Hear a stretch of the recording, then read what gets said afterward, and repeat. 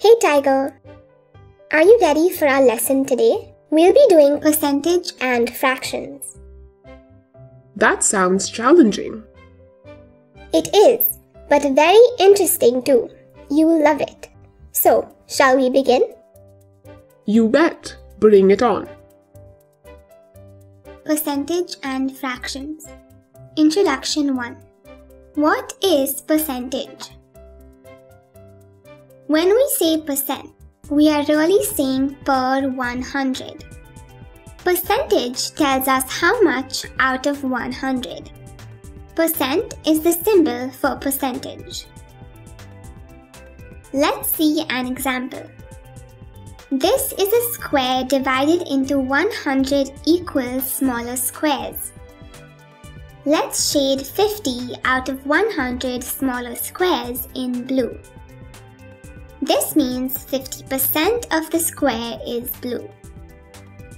Now let's shade 25 out of 100 smaller squares in green. This means 25% of the square is green. Now let's shade 5 out of 100 smaller squares in pink. This means 5% of the square is pink. Now let's shade 100 out of 100 smaller squares in purple. This means 100% of the square is purple. Percentage is a fraction that always has 100 in the denominator and is written as numerator with percent sign.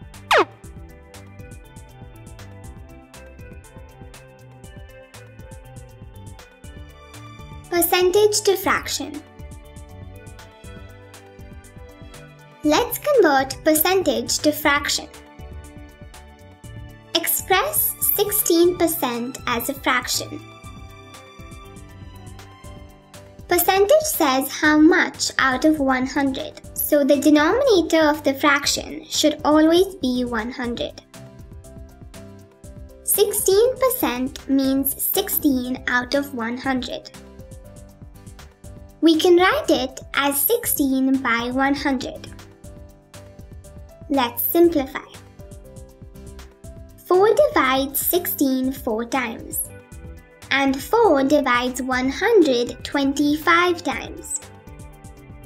So 16% equals 4 by 25.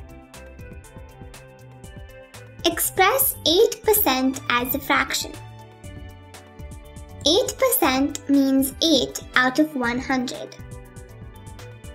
We can write it as 8 by 100. Let's simplify. 4 divides 8 2 times and 4 divides 100 25 times. So 8% equals 2 by 25.